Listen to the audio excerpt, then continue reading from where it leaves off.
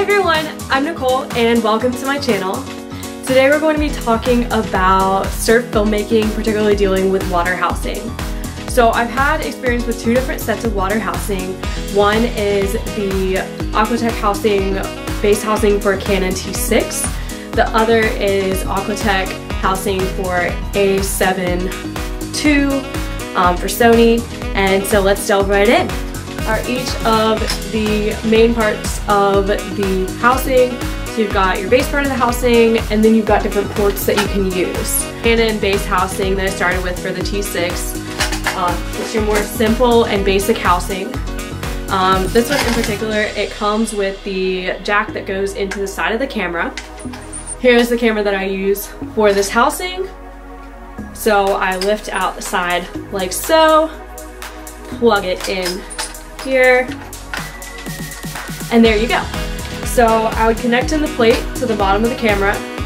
You want to have a screwdriver handy, and then you would slide it into the housing, and then you would put your backing on and your port on.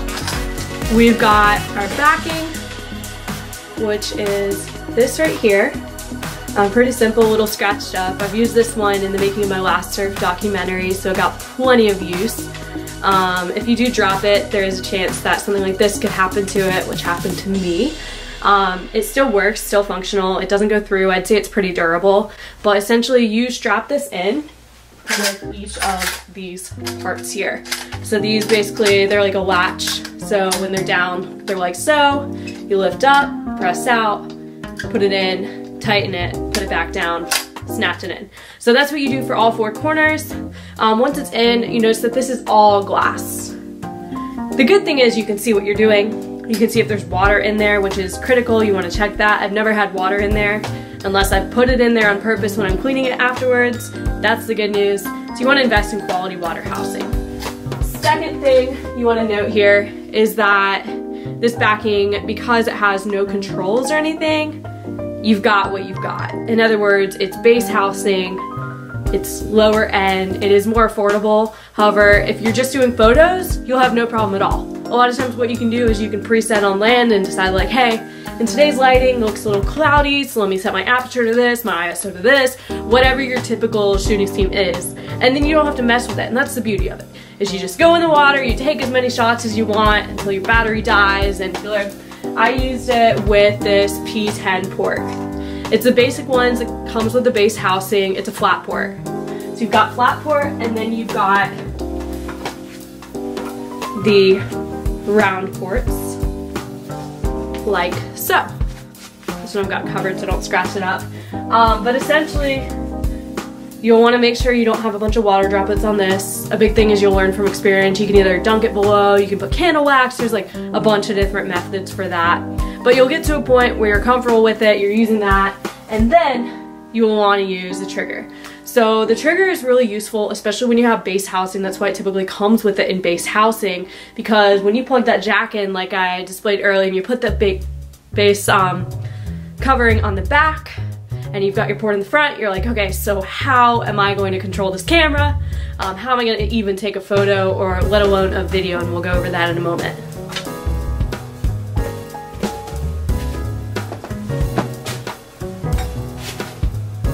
So here is the trigger that came with the base housing.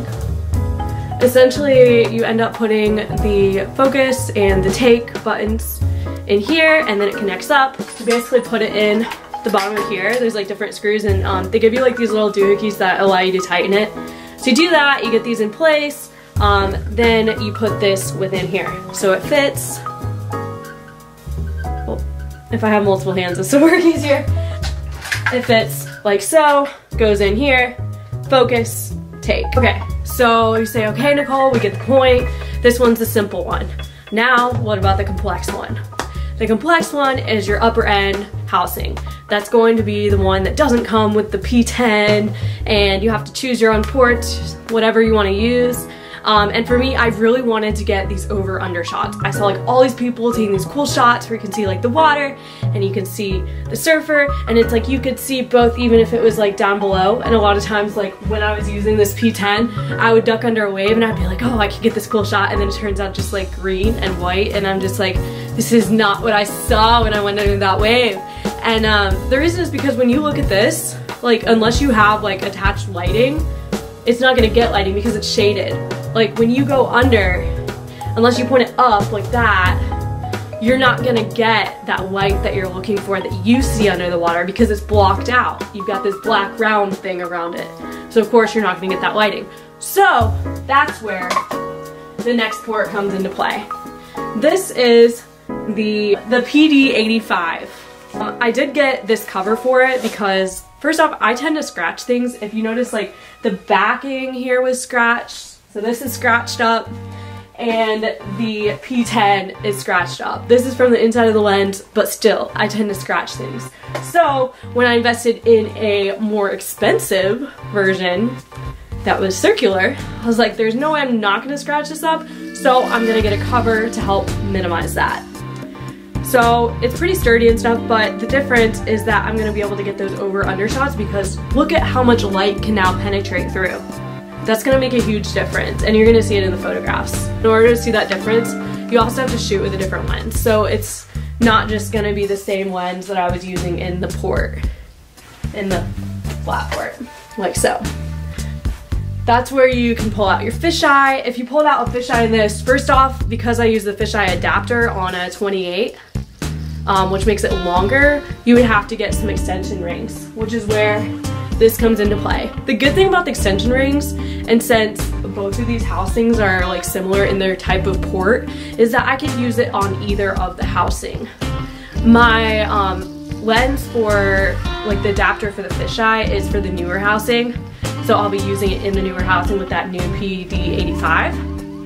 But in order to make that work, I have to have an extension. And that extension is this 24 ring right here. And this could be used here to extend this as well.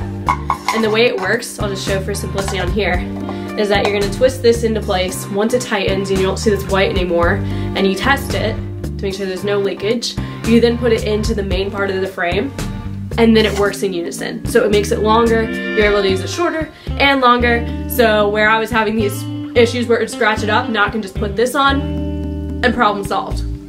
We've got this lovely bag that came initially, and it's just got some grease and a couple of parts. I recommend always having a bag. Maybe this isn't the most eco-friendly, but this is what it came with. You basically take these parts, put them in a bag so you don't lose them. They're tiny. When you take this apart, it's particularly, you're like, okay, Nicole, why would I take this apart? Well, the main reason I take this apart is if you're in a travel situation where you're in carry-on only and you do not want to leave your housing in your checked bag, or if you're even checking a bag, you definitely don't want to put your valuables in your checked bag because you might never see it again. So to deal with that, I put this inside of here, I put the PD10, I put the 10 length port in here, and then I put this on top of here. I wrap them up, of course, and then it condenses so I can fit it in a book bag, and then I can take it with me. So I put my camera and all my valuables in there with electronics. The other thing you'll notice is that when you get different types of cameras, you have different types of mountings. So these mounts, they kind of have like similar mechanisms obviously, but they're different in size, different in shape to fit the bottom of the camera. And so you're gonna notice that so you don't mix and match them. Same with the cords, they have different size jacks that go into the cameras. So like when I got this, I figured like, oh, I'll just be able to use the same one. And then I opened up the side of the Sony camera and I was like, nope, that's not gonna work. So you do need to be conscious of that, just so you're not expecting one thing and seeing another. Now it's time to look at the other backing. This is your more complex one. This is the one that goes into the A7 II. This one, of course, this is basically just foam, but it's laid out to like notify you, this is the eyepiece, this is where the eyepiece goes. Like all these pieces are supposed to line up, and then you can like twist it one way to like adjust your ISO from what I've heard, and then basically put it in place. One of the things I do need to warn you of is that video on the A7 II is a side button. this does not have any side buttons. It would have to be like over here and prodding that way. It does not have one. So you will have to figure out how to reset your buttons. A lot of what I do is in water surf filmmaking. So I'm shooting someone in a barrel, or I'm going off of a reef break. So like for instance, when I'm shooting in J-Bay this coming year, it's gonna be like, okay, Nicole, like how are you going to do this? Because you have to go through keyholes. It's like a 30-minute ordeal to like get out there safely. And then if you only set it on like 16-minute intervals, like when I was filming with this wonderful handy dandy T6, it was like 16 minutes. So it was in and out, especially with that base housing. I figured like the later housing with the A7 II, it would be like, you have these controls, so now I'm gonna hopefully be able to control video. And that was kind of the idea behind it. So instead of lifting the backing, doing this over and over again, I'm hoping to be able to customize one of these buttons, particularly the C3 one, to make it video or control the shutter, so that way I can start the video and end the video. Because even though the A7 II doesn't have the best battery life, I still need it to work long enough to where I can start and stop the video from in the water. And that was a big step for me. It was like, this is why I would need to upgrade my housing the way that I did, is because I needed to be able to safely control that, because I wasn't in a situation where I could just walk in and out of the water. It's not like I'm just shooting shore break. I'm out there in the heavy waves in the middle of the ocean, like 20 minutes out. So it's like, it's not just like walk in and out. It's like you've got 3 keyholes and you gotta get through those 3 keyholes, and if you don't land it just right, or if you're trying to get in and out fast, you're not in the safest situation. You're like being pummeled by waves. So the best way to kind of deal with that is to make sure you're prepared for the elements, make sure you invest in good quality housing, check it before you go in the water. The last thing you want is for it to leak. So do that check when you first get it without your camera in it. Make sure you do your adjustments on land. Advocate for making sure that you test everything before you go in the water. So check your shutter, check your aperture, check your ISO. Make sure that everything is how you would want it to be based on the day. And then it's way less to worry about when you're in the water. And it can just save you so much time because you already have it shot like the way you want it, regardless of whether you're using the base housing or if you're using the more complex housing. You're going to find it so much easier if you have everything preset to what you think it is. And then if you have to make those minor changes, you can do it through the autofocus and just changing your focus on your shutter. Or if you've got the more complex controls, like with the A7 II housing, you can go in and make those changes in the water, but they're only gonna have to be minimal ones, which is much less of a headache when you're in the water, bobbling around with waves, trying to shoot the surfer. If you're trying to change all your settings, you're much better to do that on land. So to do that on land, kind of the best way I've seen is like if you see someone on the shore, you're like doing like your final touches, you see someone on shore a couple feet away, they're about the distance that it would be to the barrel when you're on that side shot. That's what you want to focus on. You want to focus on them, so that way it's not focusing on these random objects like, oh, here's the peak of the wave, we're going to focus on that and not on the surfer. You want it to be focused so that you know where you shoot, where it's going to land, and you can position yourself to be where that surfer is going to be. Another thing that's really neat that you can do is you can go to like be a certain distance away from like a license plate or some sort of sign, and you can make sure that you can read it, and then you know you're focused on it. So those are my tips for today. I hope you found it useful, and I hope it helps you in your decision making with your housing. Water housing is definitely an investment. It's expensive. I would say your best bet is to make sure that it's something you really want to do before you go out and invest in it. But I would also recommend that even though it did cost me more to upgrade from the base housing to like what I currently use, for the most part, it was a good learning curve and experience using that base housing, because I didn't have to worry about all these different things that could come into effect. I only had like my settings on land, and I had to let that determine my day. So if I messed up, I felt it that much more. And then I'd be like, okay, now I'm not gonna forget that. So that really helped with my learning curve, because otherwise if I had initially gone to having these types of controls, I'd be like, I don't know what I'm doing, just press this button, press that button. So it was definitely a good experience to start with that base housing and then you work your way up. It's sort of like if someone were to go out and buy a Sony A9 and it's like their first camera ever, they're not going to appreciate all the little monotonies of a camera, and they're not going to really learn how to actually work the camera and how to get better. It's just going to be like, oh, the camera's better, so I must be better. No, it should be that no matter what camera you're shooting from, even if it's from your phone, if it's from a T3 Canon, regardless of what it is, it's about how you learn how to use the tools that are given to you. So if you are provided with a camera on your phone and that's it, you can work with it. You can work with the settings, but it's going to take trial and error and a lot of learning, and it's just like that when you move up the ranks.